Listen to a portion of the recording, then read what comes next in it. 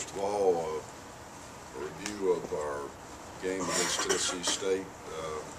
We had a first shutout since 2006. They're rare. There probably hadn't been many, if any, in the conference. It's hard to keep somebody to 0, and it was a result of a good field position game. Credit to our coverage teams and our kicker and our punter. At the same time, we benefited from a short field a few times. Giving credit to our return people, James Shaw and Alan Bonner. I thought we made plays. Still concerned about consistency of running the ball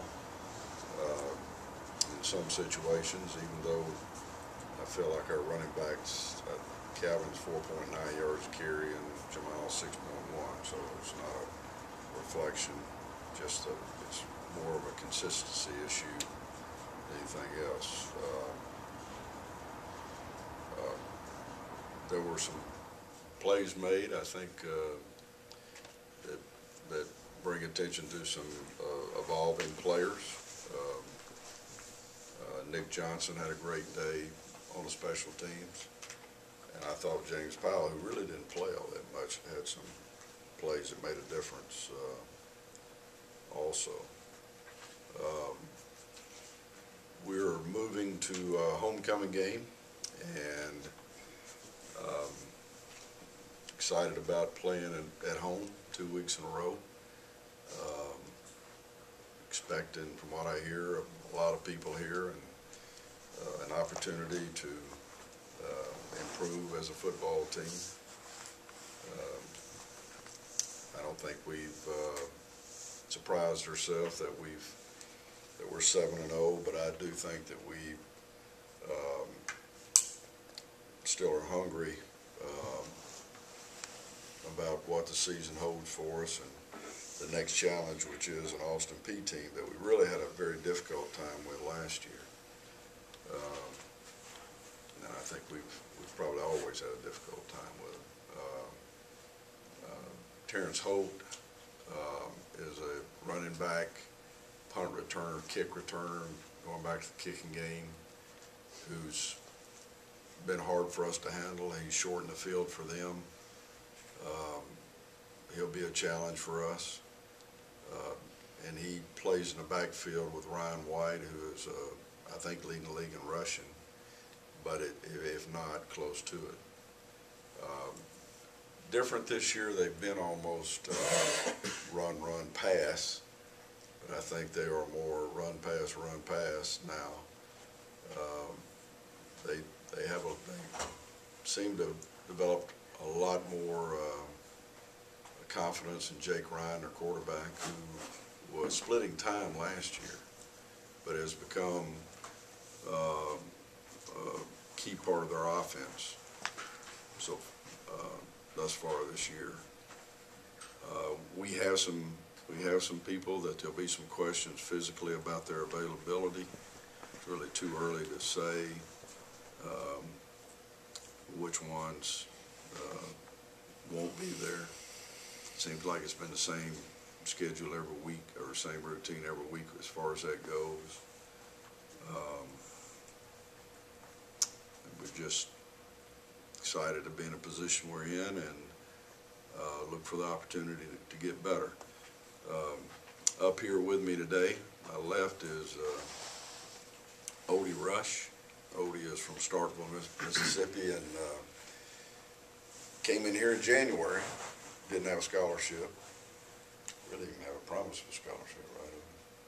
On faith, and it started every game for us.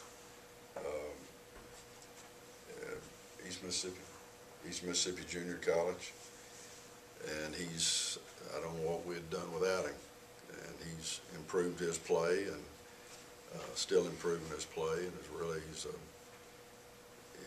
he's as athletic, maybe the most athletic offensive lineman we've had since Jones. Levette, yeah. probably is more athletic than the vet. To the far right is a sophomore,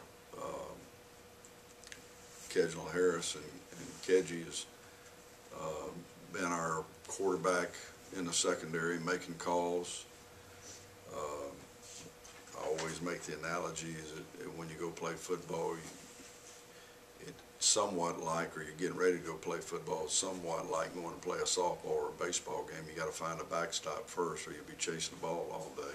And I think the first thing you have to do to play football is find a backstop on the back end of your defense, something that's going to keep the ball.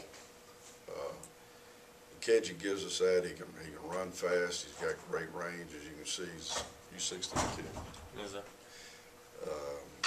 Kedgy comes from his family. If people ever heard of Town Creek, he comes from a family of fine football players. Dad played Mississippi State. So, you know, he's been a bona fide player since he walked in the door. He was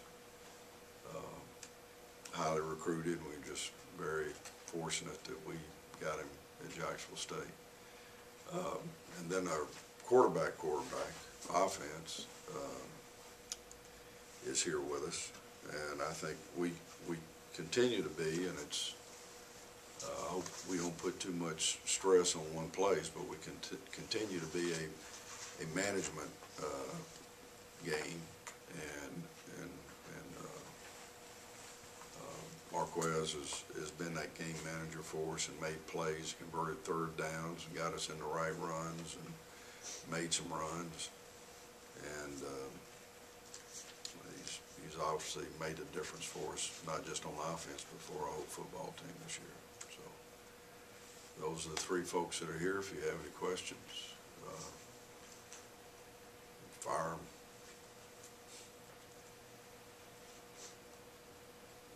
Jack, a couple of things for you. Yeah. I know you glanced over it and mentioned it.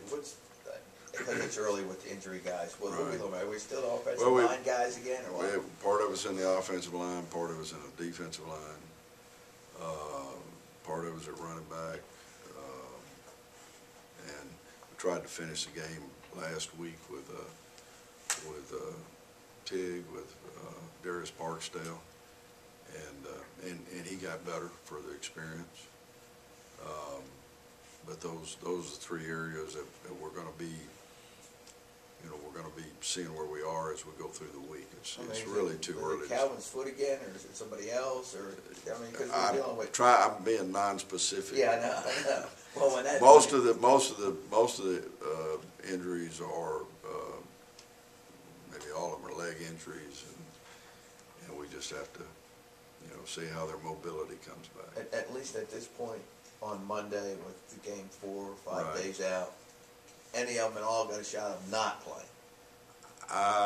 We're probably going to be -1 in the offensive line, just as a guess. But not that one. Not the ones that. I tell you, if we hadn't got if Odie hadn't walked in here of his own accord, I don't know what we would have done to go back to that.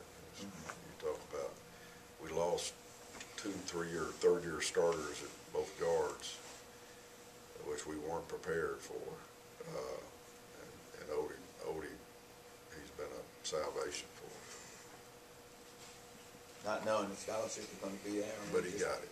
Well, but he got it. But he got it. How did you end up here? What led you here? Well, my coach on the EMCC was telling me about it, and I looked it up, and I checked it out. But you had some choices. I mean, there's a lot of people that were trying to get Odie to come. He didn't have a defining career, but everybody knew he was an athlete in junior college. If he had got more playing time, basically. So you weren't really recruited? He didn't get enough playing time over there to, in my opinion, for the caliber of football player he is. People just had a hard time evaluating. Did you say that correctly? Yes, sir.